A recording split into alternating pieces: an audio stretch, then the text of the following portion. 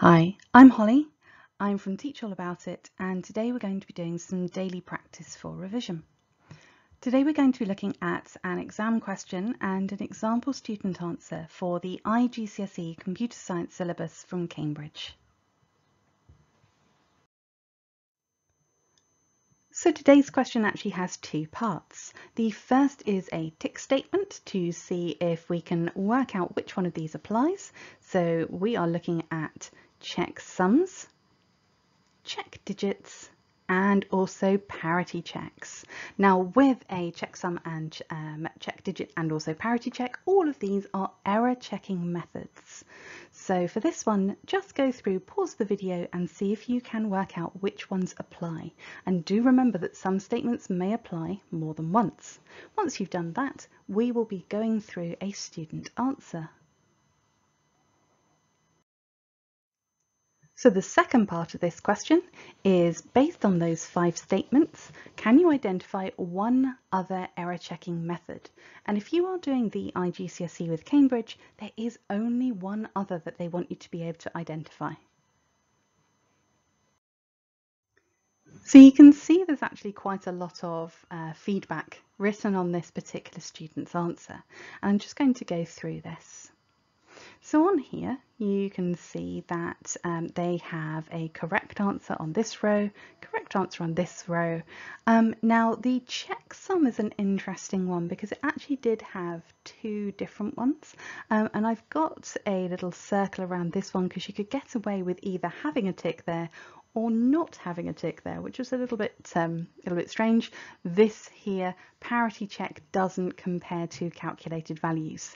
So a checksum is comparing 2, whereas a check digit is also comparing 2 values, but a parity check simply is counting the number of ones. So you can see here this student got the 4 out of 5, and what we're doing is we are marking per row. So in this case, we are looking at each row in turn, and I would recommend that you do each thing. So look at the statement and see if you think that it compares.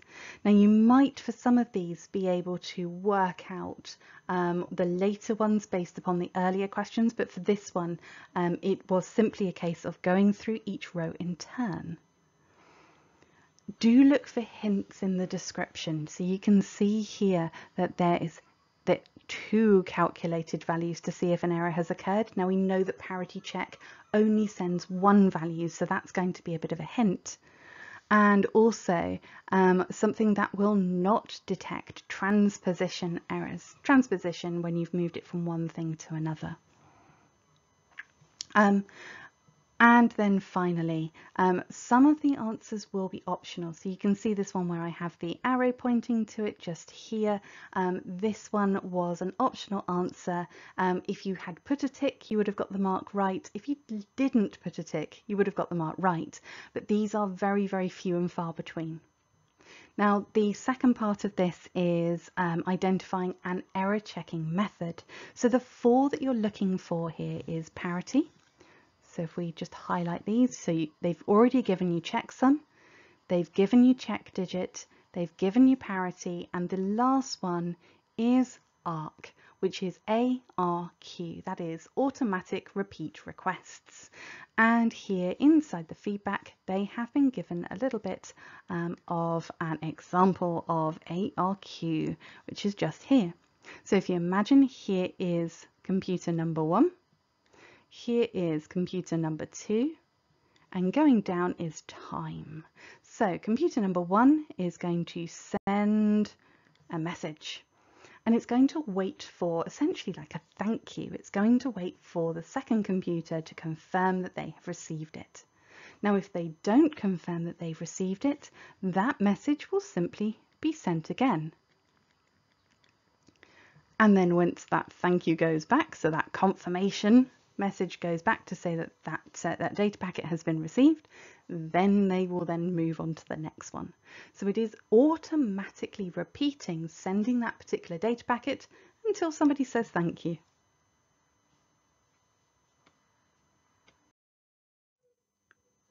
So would you like your question featured on here? If you've been studying and you have a past paper question that you'd like me to answer and give some examiner style feedback, you can go to www.teachallaboutit.school and you can submit your GCSE, iGCSE or A-level computer science questions for free.